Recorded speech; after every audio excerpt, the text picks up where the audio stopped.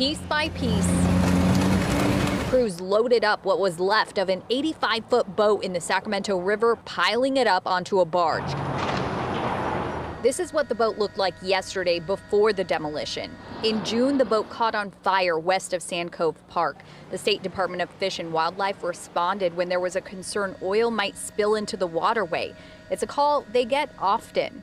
About 1,000 per year, and around 25% of these responses are releases of petroleum from abandoned and/or derelict vessels. Sacramento County also says it's a problem. Natasha Drain is the governmental relations and legislative officer. Commercial vessels pose a significant threat to the environment and also a threat to boaters on the waterway. In Sacramento County, there are more than 30 boats that are abandoned or in bad shape. In the Sacramento-San Joaquin Delta, there are more than 50.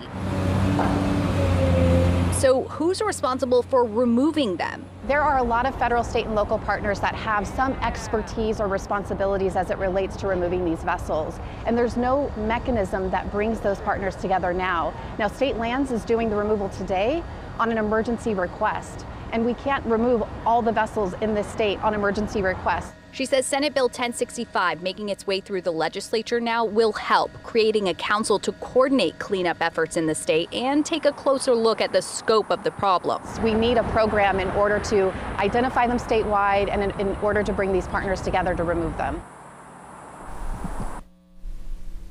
The state for $25 million to fund the program.